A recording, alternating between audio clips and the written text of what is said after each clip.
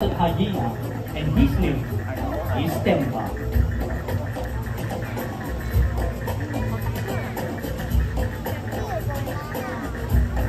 They have very powerful jaws, able to crush bones, including bones of an elephant.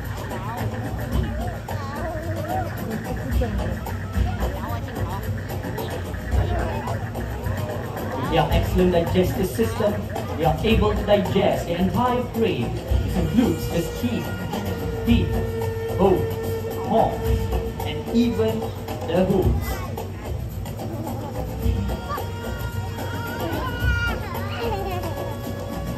They can even able to take down prey twice their own size, such as buffaloes and zebras.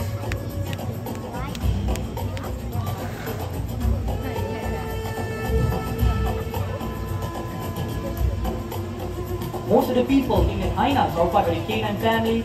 This is because of the dog-like features. Actually, they are much more closely related to the cats. And speaking of cats, coming up on the grasslands of Africa will be our slender-billed serval. They feed mainly on rodents, reptiles, and even small birds. They resemble miniature cheetahs, except for a relatively smaller size and also shorter tail. In a short while, we will be joined. This is not the animal, by the way. You met him. You met her earlier. This is Pavitra, our trainer. Pavitra, where's the animal? Coming, Alright, in a short while we will be joined by Shawe, who is going to show us just how one of the natural behavior of a serval in a while.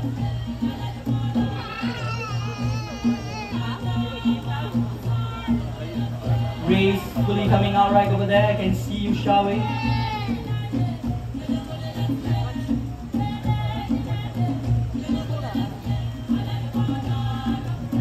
It's okay, just take your time.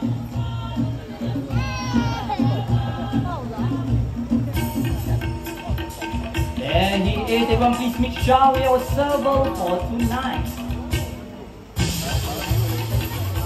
These serval, they have a very powerful hind legs which are longer than the front, enabling them to jump up until 15 feet into the air to catch a low-flying bird that are slow to take off. As you can see, our trainer is holding a stick with a feather attached to his hand. This will resemble a low-flying bird, and if you guys are lucky enough, you will see how a serval catches a low-flying bird in a while.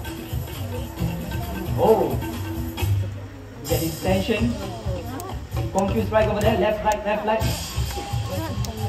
Oh, and he caught it. He's so fast. How big one for Shawe, everyone? Not taking the food. Alright, thank you very much, Rija. Take a good look at the black and white markings behind Shawe's ears. These are known as ocelli, and they serve as a natural deterrent by the predators that sneaking